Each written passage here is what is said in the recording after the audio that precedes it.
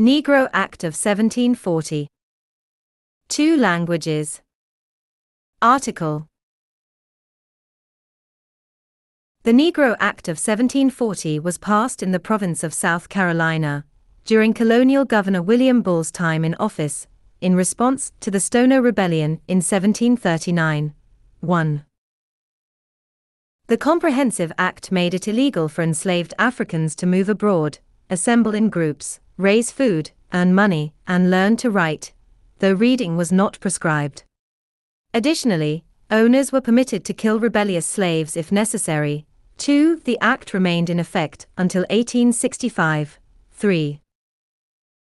John Belton O'Neill summarized the 1740 South Carolina law in his 1848 written work, The Negro Law of South Carolina, when he stated, "A slave may, by the consent of his master, acquire and hold personal property.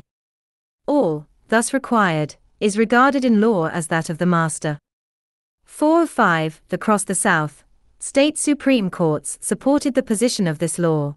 6. O'Neill was the only one to express protest against the act, arguing for the propriety of receiving testimony from enslaved Africans, many of whom had become Christians. Under oath, Negroes, slave or free, will feel the sanctions of an oath with as much force as any of the ignorant classes of white people in a Christian country.